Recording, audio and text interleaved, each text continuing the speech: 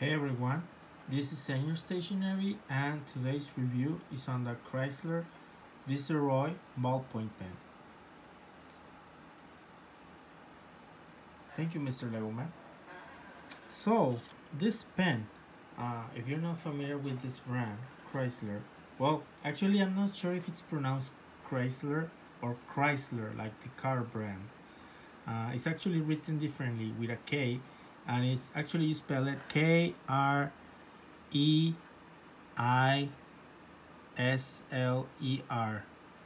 Chrysler, with a K. Yes, with an I and a K at the beginning, and Viceroy, and it's made in USA. This pen brand, for what I researched, they used to make fine pens. They were made in New Jersey. As you can notice, they're narrow pens, probably competed with Cross, Anson, what's the other one? Quill, and there's another one. I'm forgetting right now the name. Garland pens. So this is a pen company that has long been gone, but they do have very nice looking pens. The only fault that these pens have is that their refill is proprietary and it's very rare and hard to get, if not basically now impossible. But I really love this pen. It was very cheap. I found it on a flea market. I really love the style and I love the fact that it still writes actually. So I'm lucky to actually have one with a blue ink working refill. Now let's take a look at the pen. This pen was also available as a set of two, but this is the ballpoint. It was available as a ballpoint or a mechanical pencil. We see chrome accents. We see over here a chrome top part which could be engraved. I've noticed that some people had it engraved in jewelry stores. We have a chrome ring where it has the name. It says Chrysler. Let me show it for you to see. Chrysler USA, and the name Viceroy, the model. The cap and the body is basically some textured stainless steel, which is really nice and has a nice shine to it. Looks like it was very well kept or was barely used at all, the pen.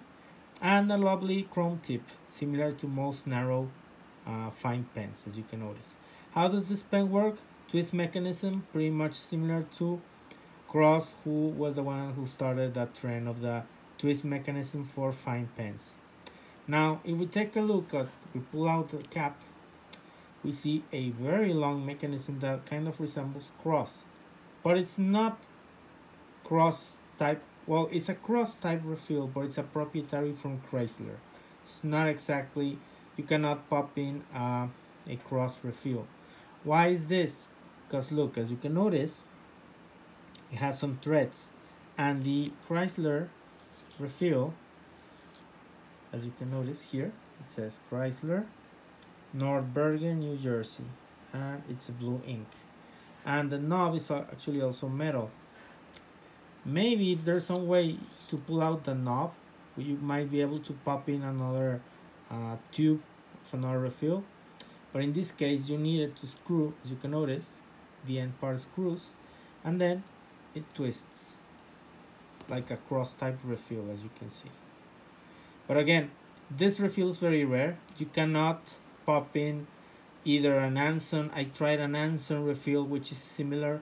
I tried Cross, even tried another that resembles but is also proprietary, is the refill for the ST Dupont Classique pen, which uses also a twist mechanism like this one, but neither fit, so it has to be only a Chrysler refill, unfortunately.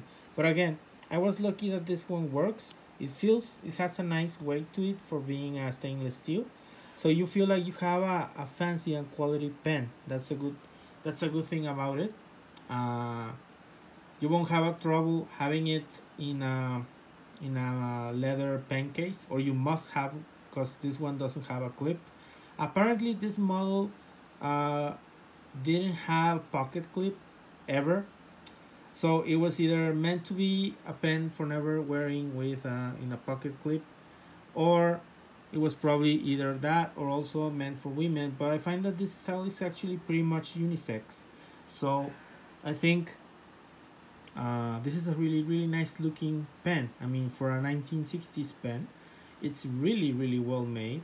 I could say that this is a fine pen, also for the fact that you can have it engraved here on the top with some initials. So that makes it really special, and I really like the shine to it. For being a stainless steel with the chrome combination, it really makes it look really elegant, either in a hand or placed on inside a book, just laying there. Looks really nice. It's a nice shine to it. So now let's give it a try. I can actually twist it with one hand, which is good. It doesn't feel rough. It actually feels not too smooth, just it feels right, feels solid. So the twisting mechanism is good, but I don't know if it actually will be prone to maybe getting jammed like cross pens are famous for. So let's see. Over here I have my paper, so let's do a writing test. So this is the Chrysler. This is how you write Chrysler. Kreisler Viceroy. This is made in USA. I mean, for an old refill, it writes fairly okay. Made in USA in New Jersey. Or, well, was made. Interesting, something made in New Jersey. A fine pen made in New Jersey. So this is a blue medium. Blue medium point. It writes okay.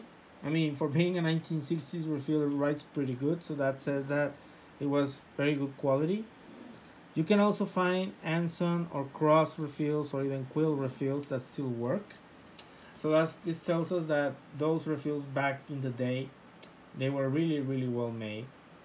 So maybe if you find this pen really cheap, you might be lucky and actually have one working with a refill. Will I recommend it? Yes, it's a nice pen. It's a nice to look at, or just to have as a collection for the same reason that I have it, because I really like the style. Maybe you're lucky and you might find, sometimes once in a while you will find refills on eBay, so you might be lucky and find brand new refills. If not, maybe you'll need to do a hack and pop out the metal knob and reuse it for another ink tube. Well, I hope you like this review. Stay tuned for more, and thank you for watching. See you later. Bye bye.